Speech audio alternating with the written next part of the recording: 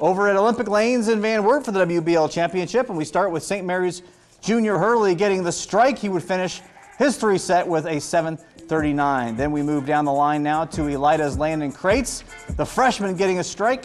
He would finish 5.61. Then right next to him is Shawnee's Solomon Smith. And Smith knocks down 10 pins of his own. He finishes with a 5.68. Then at the other end, it's Wapok's Tanner Haggard with the strike. He finishes his 3 games with a 5.62. Then OG's Sean Kelly.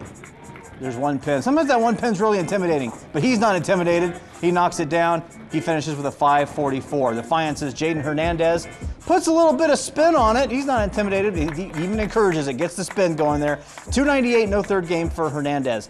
Xander Valley would follow up with a strike for the Bulldogs. He finishes with a 5.71. Back to St. Mary's now as they go on a roll started by Jack Boos. Boos finishing with a 4.99.